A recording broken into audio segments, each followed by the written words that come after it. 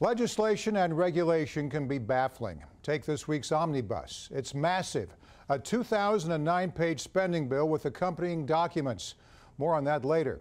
A D.C.-based startup wants to help lawyers, lobbyists, and public servants gain insight into all of that. Legalese through a big data analytics program.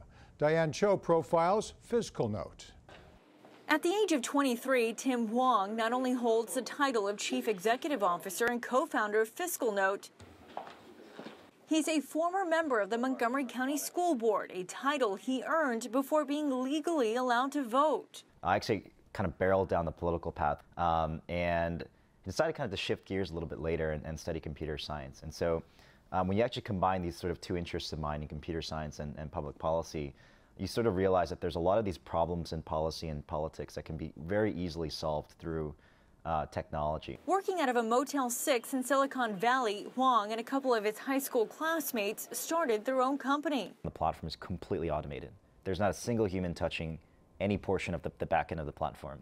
Everything is software engineered. Everything is completely based off of technology. He says the first product they created, called Prophecy, allows users to aggregate legislation from across the U.S. and in Congress to understand how those bills are changing. The traditional way of getting this information was actually to try and contract out with K Street firms, lobbying firms, law firms, or hire in-house. He says Prophecy uses a search algorithm in real time that allows users to search a topic, find the bills related to it using artificial intelligence to calculate the likelihood it will pass. The company boasts a 94% accuracy rate. It also calculates how likely lawmakers are to vote on a specific bill, which he admits prompts a lot of calls from lawmakers themselves. I've seen lawmakers that are adamant that there's no computer in the world that will be able to kind of capture what's going on in their head.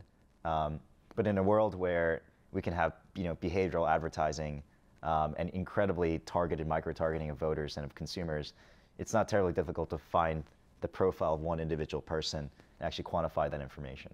Their second product focuses on the regulatory side. What we do is we surface up all the pending rules and regulations as it pertains to every three-letter agency here in Washington, as well as every state regulatory agency around the country. Hwang says this form of analytics has no limit. He wants to expand his 2-year-old company into case law and go international.